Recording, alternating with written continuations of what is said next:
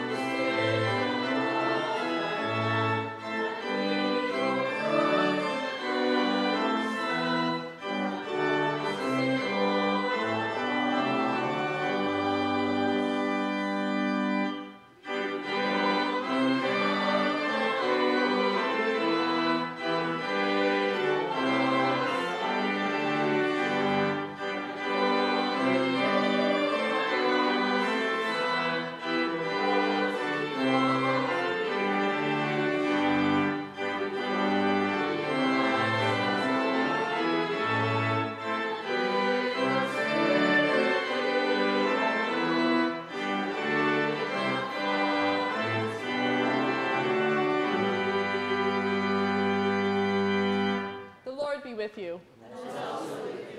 Let us pray. O God, you have taught us to keep all your commandments by loving you and our neighbor. Grant us the grace of your Holy Spirit, that we may be devoted to you with our whole heart and united to one another with pure affection. Through Jesus Christ our Lord, who lives and reigns with you and the Holy Spirit, one God, forever and ever. Amen. Amen.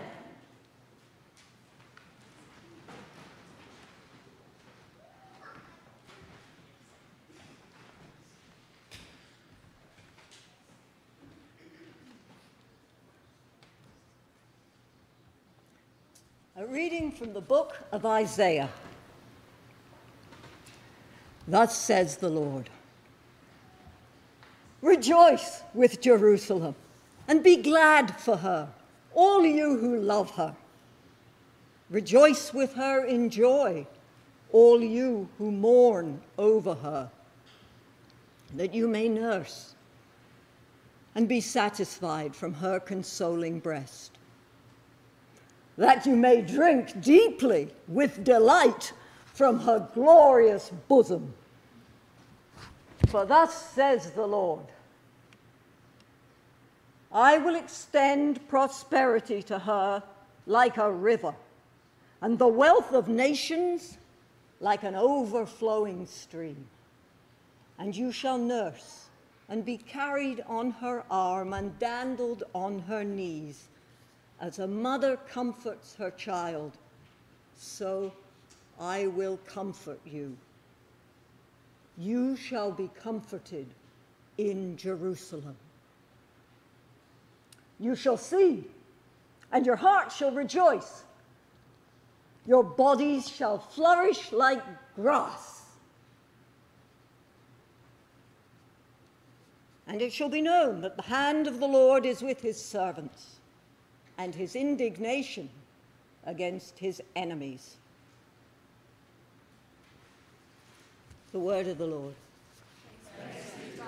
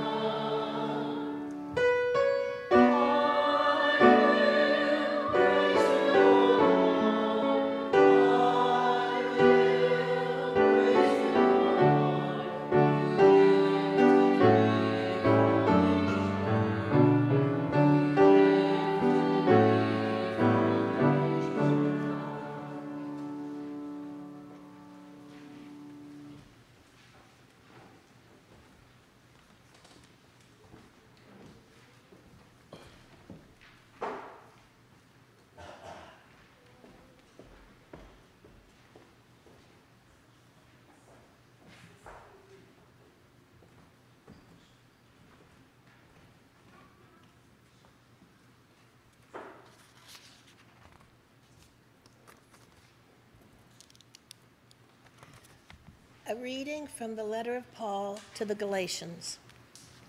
My friends, if anyone is detected in a transgression, you who have received the Spirit should restore such a one in a spirit of gentleness. Take care that you yourselves are not tempted. Bear one another's burdens, and in this way you will fulfill the law of Christ. For if those who are nothing think they are something, they deceive themselves. All must test their own work, then that work, rather than their neighbor's work, will become a cause for pride, for all must carry their own loads. Those who are taught the word must share in all good things with their teacher. Do not be deceived.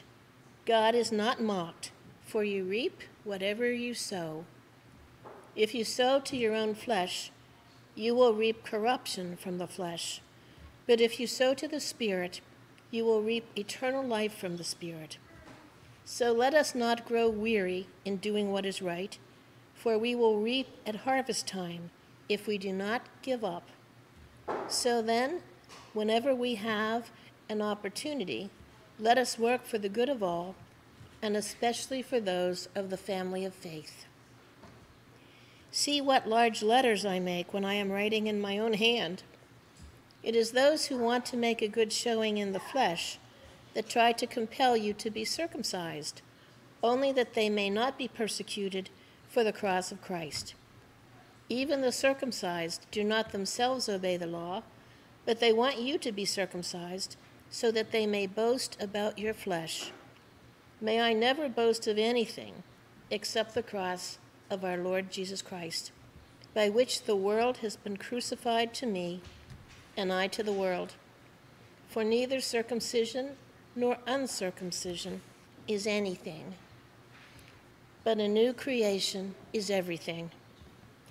As for those who will follow this rule, peace be upon them, and mercy, and upon the Israel of God. The word of the Lord.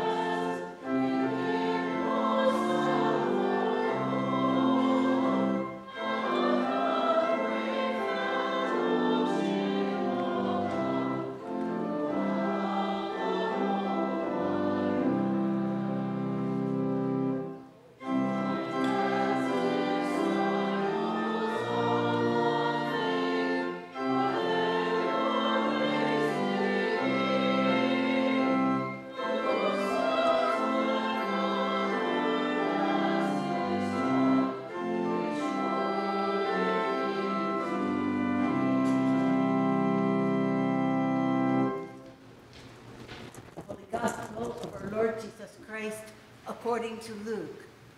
Glory to you, O Lord. The Lord appointed 70 others and sent them on ahead of him in pairs to every town and place where he himself intended to go. He said to them, the harvest is plentiful, but the laborers are few. Therefore ask the Lord of the harvest to send out laborers into his harvest. Go on your way. See, I am sending you out like lambs into the midst of wolves. Carry no purse, no bag, no sandals, and greet no one on the road. Whatever house you enter, first say, peace to this house. And if anyone is there who shares in peace, your peace will rest on that person. But if not, it will return to you. Remain in the same house, eating and drinking whatever they provide, for the laborer deserves to be paid. Do not move about from house to house. Whenever you enter a town and its people welcome you, eat what is set before you. Cure the sick who are there and say to them, the kingdom of God has come near to you. But whenever you enter a town and they do not welcome you, go out into its streets and say, even the dust of your town that clings to our feet, we wipe off in protest against you. Yet know this, the kingdom of God has come near. Whoever listens to you listens to me, and whoever rejects you rejects me, and whoever rejects me rejects the one who sent me. The 70 returned with joy, saying, Lord, in your name even the demons submit to us. He said to them, I watched Satan fall from heaven like a flash of lightning. See, I have given you authority to tread on snakes and scorpions and over all the power of the enemy, and nothing will hurt you. Nevertheless, do not rejoice at this, that the spirits submit to you, but rejoice that your names are written in heaven. The gospel of the Lord. Praise to you.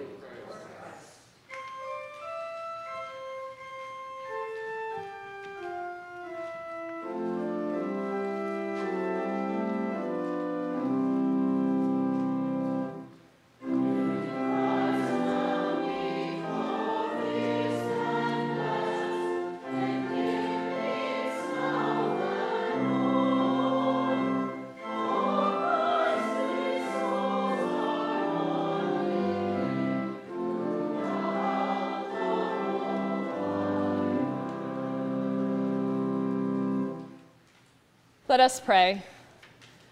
May the words of my mouth and the meditations of our hearts be gracious and pleasing in your sight. In Jesus Christ our Lord. Amen. Please be seated. Grace to you and peace from God our Father and our Lord and Savior Jesus the Christ. Amen. During those first few exciting months of dating my now husband Dan, we planned an evening out. And he came over and asked if he could first hop on my Wi-Fi for a few minutes before we left. And I obliged, and I began puttering with some other project. And after a while, I began wondering what was taking so long, and so I went downstairs to see what he was doing. He was Googling how to remove a spleen. It's also probably important for you to know that my husband is a surgeon. But that might not make you feel a lot better. What? He said with this sort of unsettling nonchalance. There's a spleen case tomorrow. I haven't taken one out in a while. I thought, that's just not what you want to hear from your surgeon. Yeah, I went on a date last night, but first I was Googling your guts. Seeing a surgeon Google the finer points of surgery was unsettling because the experience took the magic out of my perception of medicine. I mean, he's since shared about how oftentimes a day in the OR looks like him just sort of sitting in the corner managing emails while residents operate until they get stuck and kind of wave him over. Surgery, as it turns out, doesn't really look like the sort of musically orchestrated, gripping OR scenes that you see on TV. Life with Dan has taken the magic out of medicine. Relatedly, I formerly thought that my grade school teachers were also magic. Piano and ballet teachers and Girl Scout leaders and pastors, they all seemed magical too. My classmates and I assumed that the teachers lived at the school, and piano teachers lived at the studio, and pastors lived at the church. Of course, they knew the mystery of the places they occupied, giving us mere mortals glimpses of the secret lives that they occupied from time to time, which is why it was always surprising to sort of run into them in the grocery store produce aisle or maybe in the dentist's waiting room. I think it's sort of jarring when so-called magic gets peeled away from daily life, whether that's the surgeon's cavalier attitude toward the mighty spleen, or discovering that Mrs. Kent did not, in fact, reside in our third grade classroom. My daughter's kindergarten end-of-the-year report came back to us recently and stirred in with all the necessary information about reading, writing, and arithmetic. The best line of the whole thing reflected, quote, "Sometimes Miriam gets so enthralled with her games that she forgets what is real and what's pretend." And it made me realize that, like Miriam, we all really crave something magical. We all crave something beautiful, something unexpected and delightful in real life that has a sense that it gathers in the profound and the glorious and the hopeful and the unexpected, mixing in with the mundane so much so that the lines between the sublime and the ineffable sort of impossibly hold hands with ordinary life. We all want an otherworldly experience. American Christianity, as we know it today, often seeks to arrest the idea of the otherworldly, out-of-body experience of the divine by turning Christianity into sort of fundamentally distant promises of some heaven far, far away.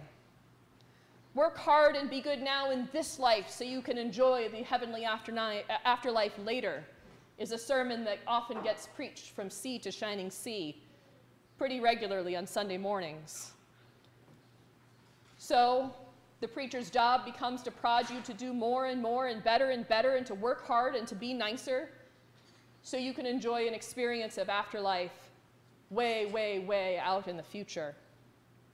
And that turns funeral sermons into something that goes like, Jim was a hard worker his whole life. He was so generous and so good to everyone. So we can just see him now having a mimosa with Barbara on the mezzanine, dancing with all his friends. In part, that vision of God's future comes from the Christianity that emerged during antebellum slave-holding America, when enslaved people were captivated by the promises that they heard from the Bible, with preachers who described a time when all people, including them, had a place at the table.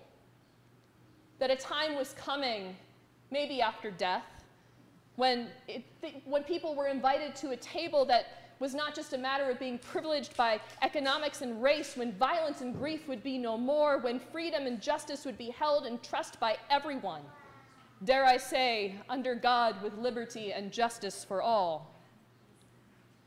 Christianity understandably rolled out a kind of magic during that time, and we still see signs of it today.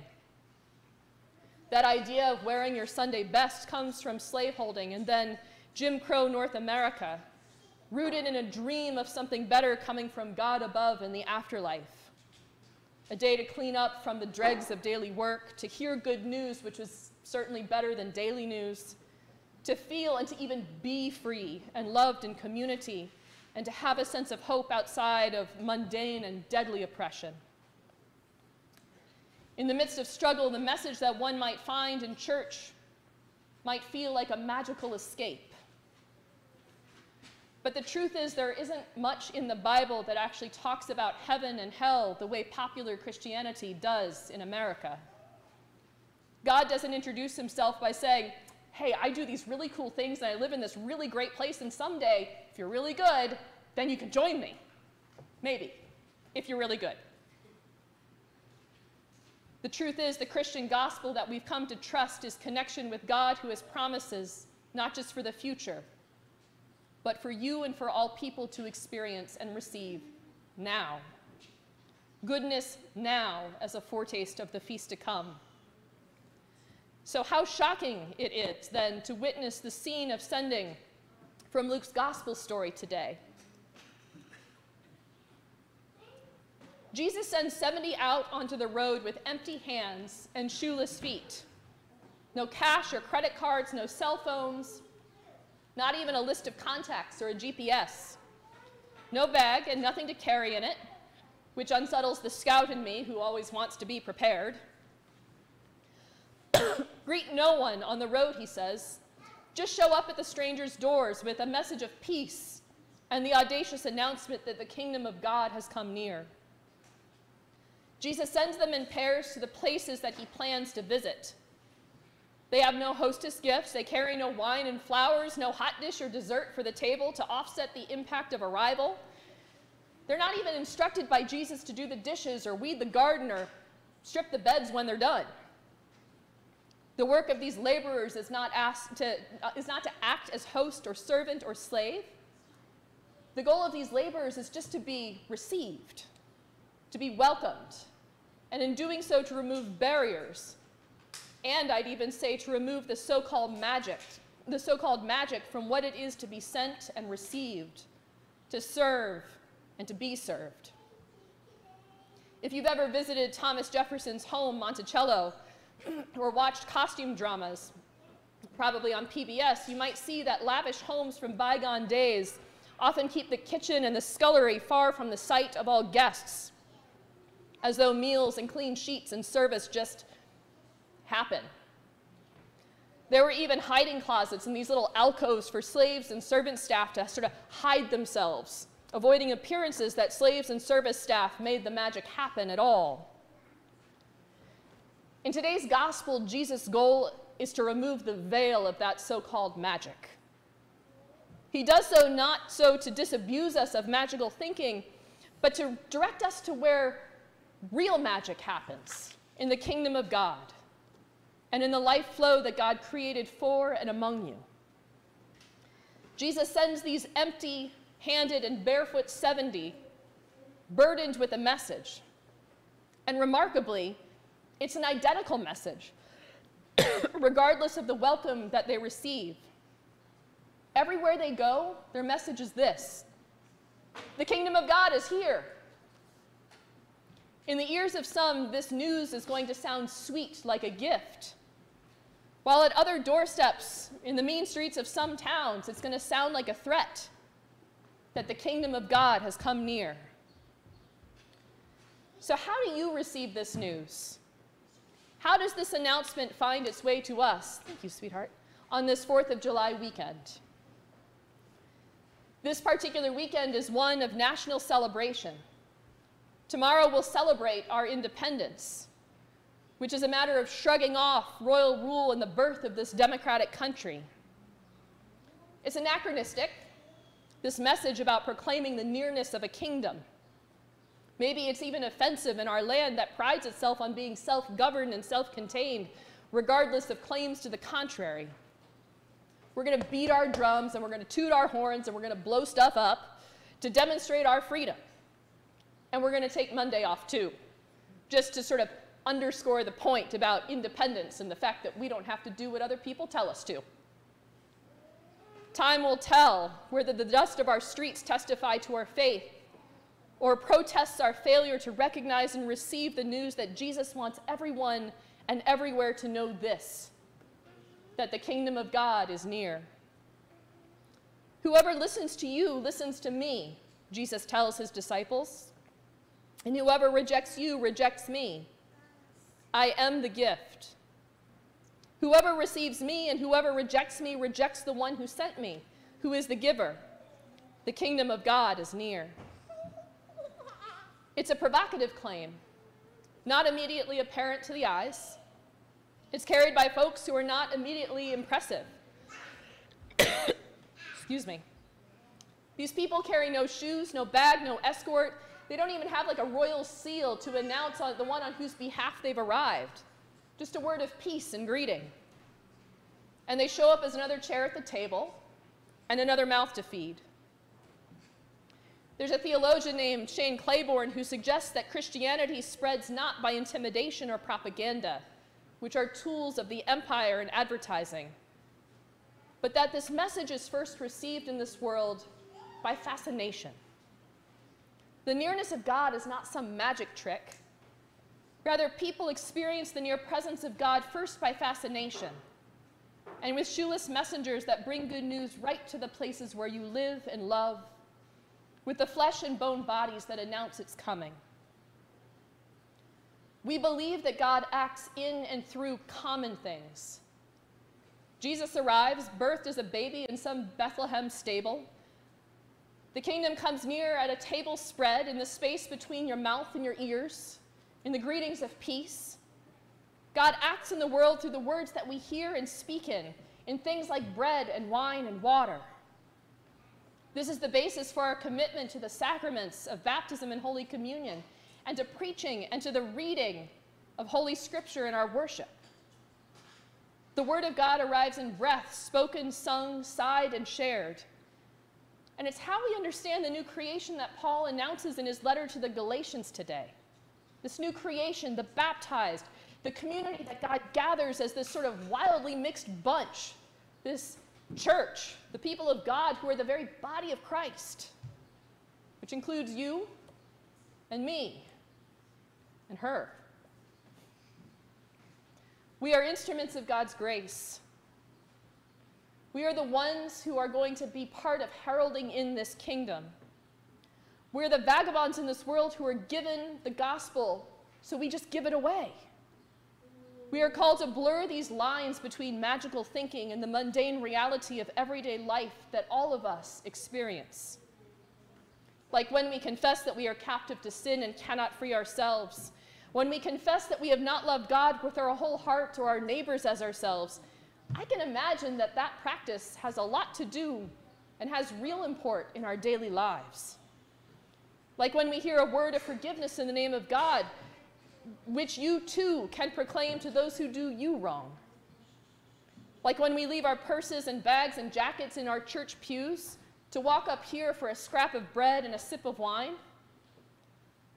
That might help you imagine how God might call you to offer the same thing for others. It's a sense of magic, except it's real. A little eating, a little drinking, a little confessing and forgiving others when they've done wrong. That's the method and indeed the madness of God's power that unnerves and unseats the very real powers of evil that seek to keep the world spinning on the fuel of very low expectations. Those 70, after they went out, they came back and they were stunned about that part. They return in wonder and they say, "Lord, even in your names, the demons submit to us." And Jesus says, "I know, right?" In other words, it's real. The remarkable and the ordinary sit side by side in today's story. The simple graces of hospitality and a hot meal meet the saving miracles of healing and hope. God's kingdom advances with empty-handed house guests and the willing welcome that they receive at the doorsteps of strangers. And in this upside-down model of any kind of kingdom that's familiar to us and our self-sufficient sensibilities, Jesus sees and announces this new creation, the advent of an age of when all evil things, and when evil itself, whom we personify in Satan, the self-appointed master of our economies of stored value and exchange, is unseated, removed, and finally undone. Many have written about the practices of Christian hospitality. It's usually portrayed as an active thing, like giving shelter or sharing food or making blankets or just doing good. And all these real gifts are invaluable in this very broken and hurting world. You all know it. But so is the humble grace of receiving, and the humbling grace of being received, of being welcomed, of being forgiven and fed, and of having one's burden seen and known and shared. This is not independence, as what we celebrate on Monday. Neither is it some kind of one-sided dependence. What we celebrate here in church today and what we acknowledge in this gospel is interdependence, the shared strength and common vulnerability of receiving together the kingdom of God. Bear one another's burdens, writes Paul, and in this way you fulfill the law of Christ. In this way we live according to the purpose and good pleasure of God, whose now and coming kingdom places us one with another, face to face, in the bare magic come true of God's kingdom among us, on earth as it is in heaven. So in this place, I will not wish you a happy Independence Day. You can save that for Monday. Rather, in this church, we wish one another a happy Dependence Day. This day that God brings the near magical gifts of the true freedom of Christ into your very hands, into your heart, to you and for you, and most especially to your neighbor through you. Amen. Can you please go sit down? Can you please go sit down?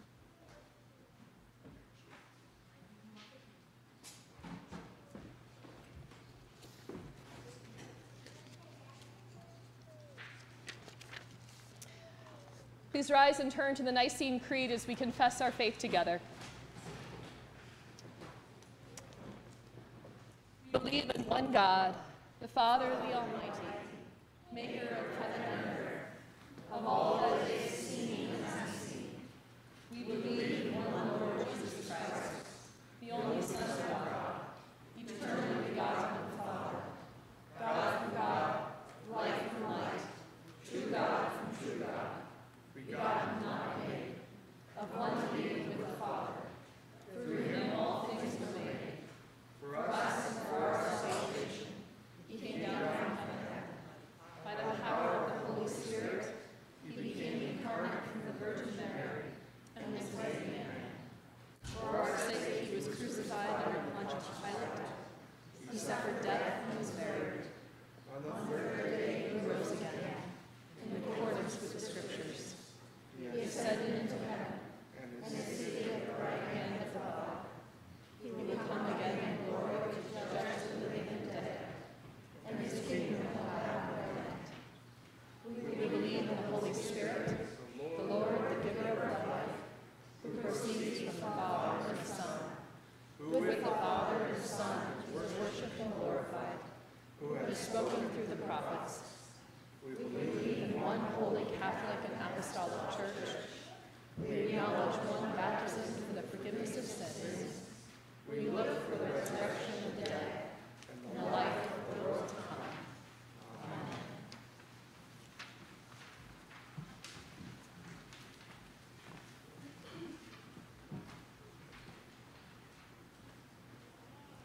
The prayers of the people can be found in your bulletin. I ask your prayers for God's people throughout the world, for our bishops, for this gathering, and for all ministers and people. Pray for the church. For General Convention, which will be meeting from Thursday to Sunday. I ask your prayers for peace, for goodwill among nations, and for the well-being of all people. Pray for justice and peace.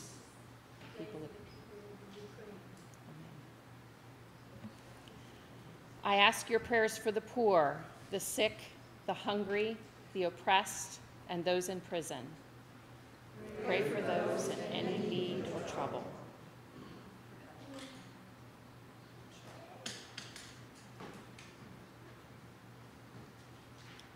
I ask your prayers for all who seek God or a deeper knowledge of him. Pray that they may find and be found by him. I ask your prayers for the departed.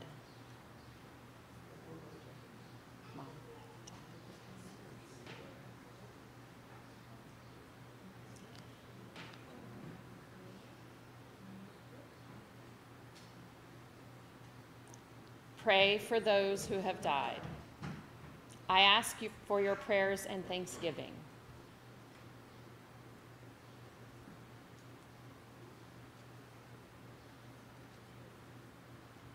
Praise God for those in every generation in whom Christ has been honored. Pray that we may have grace to glorify Christ in our own day.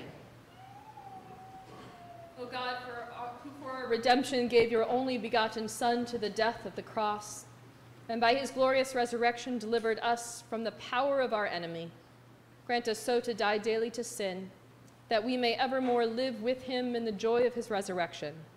Through Jesus Christ, your Son, our Lord, who lives and reigns with you and the Holy Spirit, one God, now and forever. Amen. Let us confess our sins against God and our neighbors.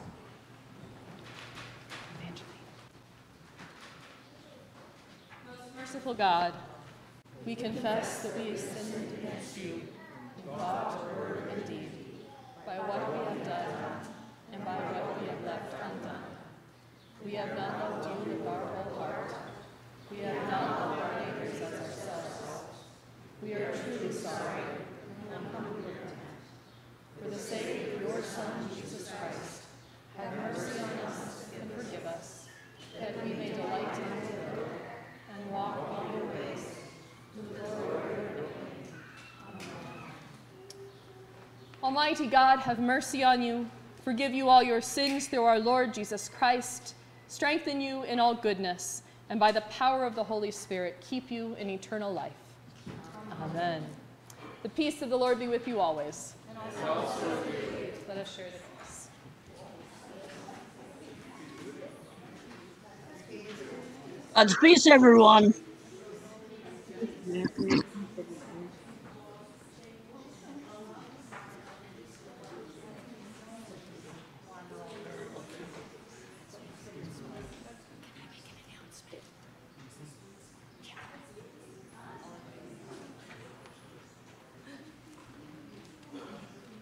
You may be seated for just a few announcements. First of all, of course, we want to welcome all of you who are worshiping with us today. We want to extend a special thanks and welcome to those of you who are visiting with us. We also have some delightful people that I happened to go to school with many moons ago. They are here after having spent a goodly amount of time serving as missionaries in Jerusalem. Colin and Jenny Grandgard. I think Jenny is managing another child. We also want to greet everyone who is here with us today online, so if we can all turn and wave to those who are with us. We're glad you're here too. And we have just a few announcements. I think Elena would like to make the first. Hi, everybody. As your junior warden, Lou, as your senior warden, we want to invite you on Saturday the 16th from 10 to 2 to help with a moving party. And we need all hands on deck if you're able. It's from 10 to 2.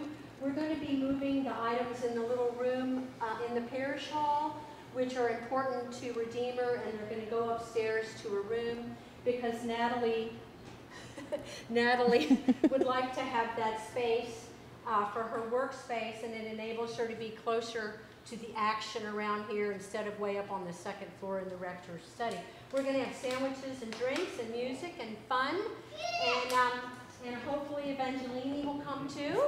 And even if you can't carry boxes, we could use some cheerleaders, anything. We hope that it'll be an easy task, and we would appreciate all your help.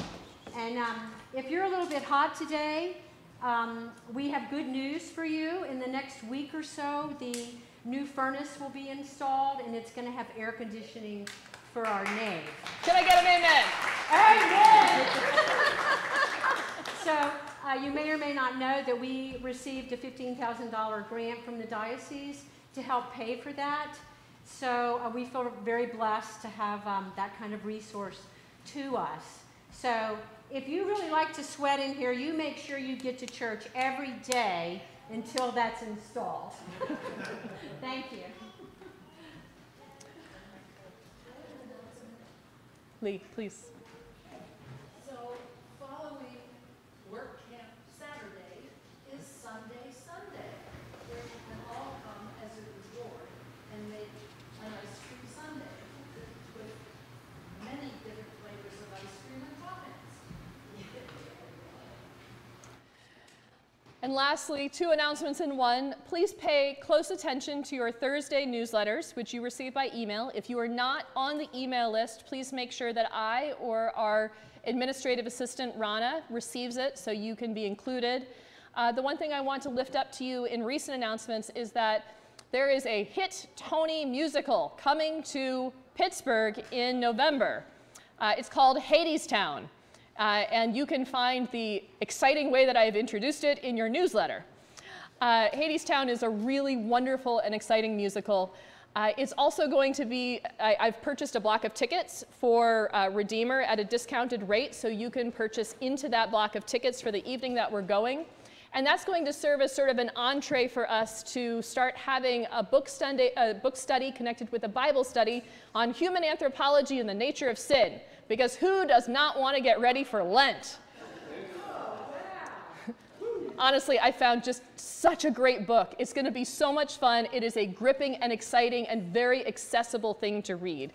And I think that we can enjoy a night out on the town to join together with that topic. Whether or not you participate in the book study is besides the point, but please plan to purchase tickets and come with us.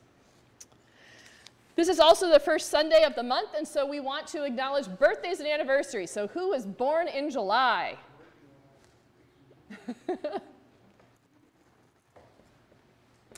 Well, I guess there's no one. My daughter Miriam is going to turn 6 next week.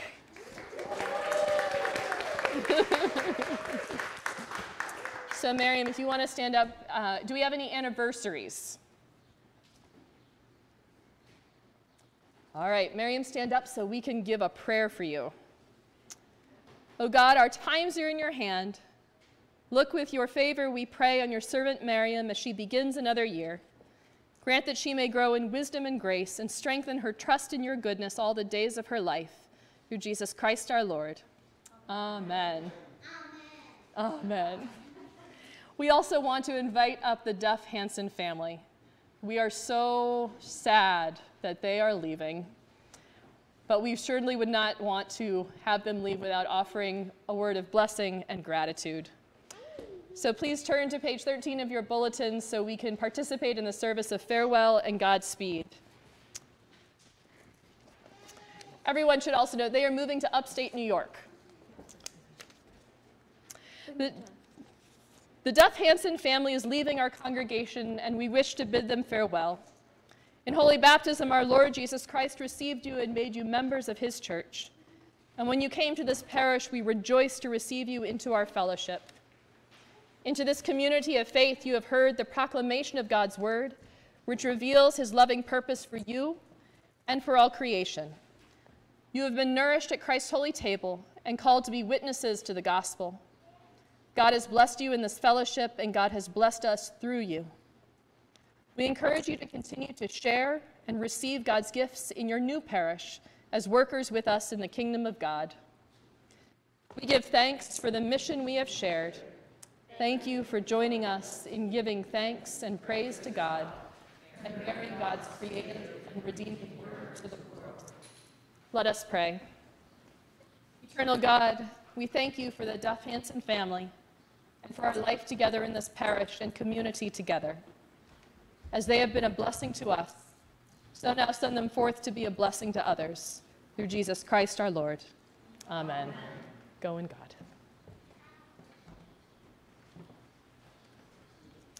Walk in love as Christ loved us and gave himself for us, an offering and sacrifice to God.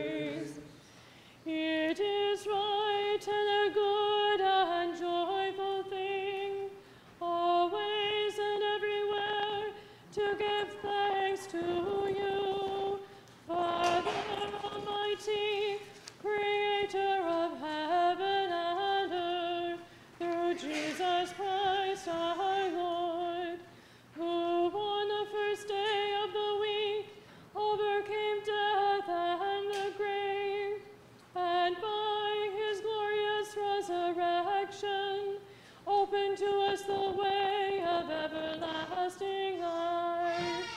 Therefore we praise you, joining our voices with angels and archangels, and with all the company of heaven, who forever sing this hymn to proclaim the glory of your name.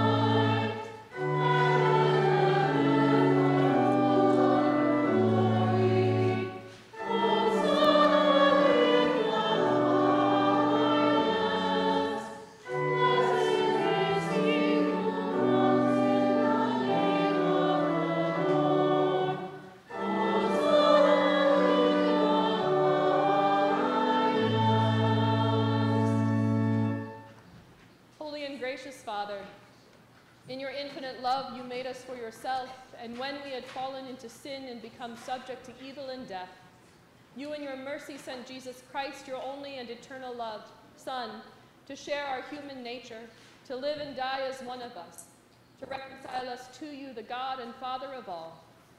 He stretched out his arms upon the cross and offered himself in obedience to your will, a perfect sacrifice for the whole world.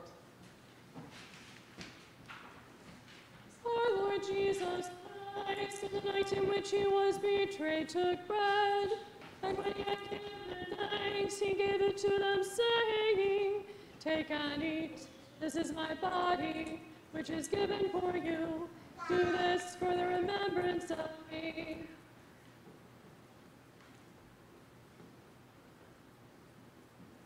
Again, after supper, he took the cup, and when he had given thanks, he gave it to them, saying, "Take and drink.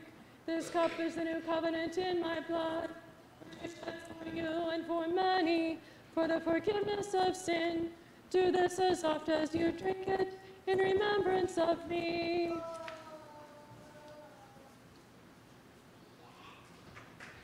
Therefore, together we proclaim the mystery of faith. Christ has died. Christ is risen. Christ will come again. We celebrate the memorial of our redemption, O Father, in the sacrifice of praise and thanksgiving. Recalling his death and resurrection and ascension, we offer you these gifts. Sanctify them by your Holy Spirit to be for your people the body and blood of your Son, the holy food and drink of new and unending life in him. Sanctify us also, that we may faithfully receive this holy sacrament and serve you in unity, constancy, and peace. And at the last day, bring us with all your saints into the joys of your eternal kingdom.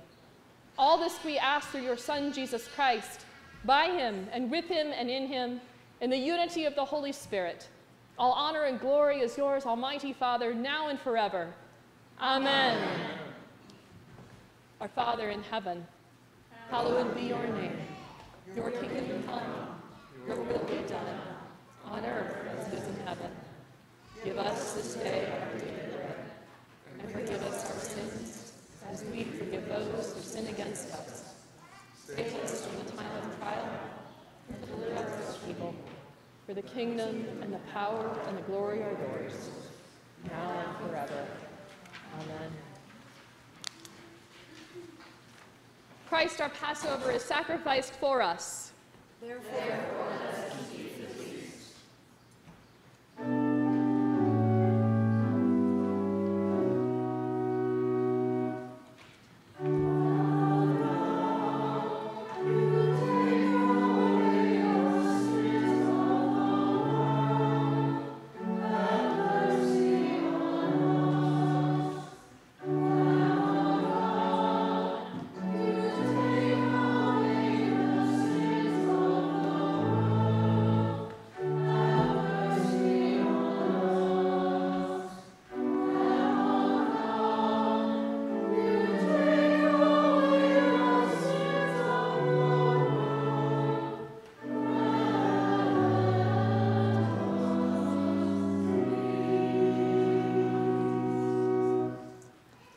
These are the gifts of God for the people of God.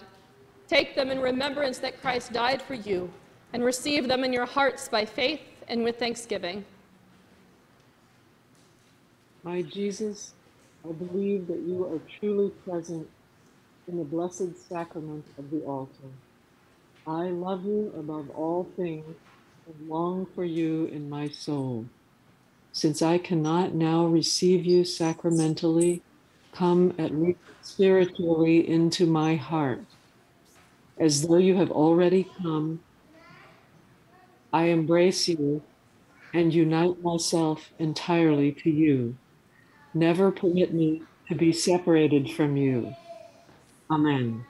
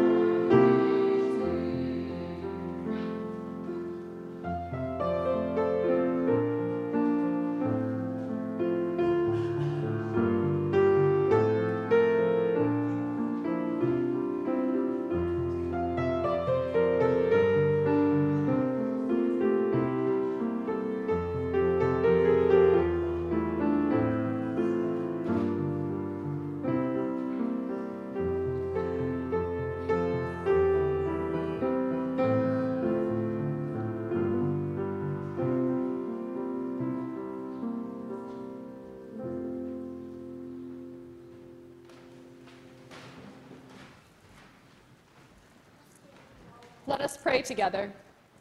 Eternal God,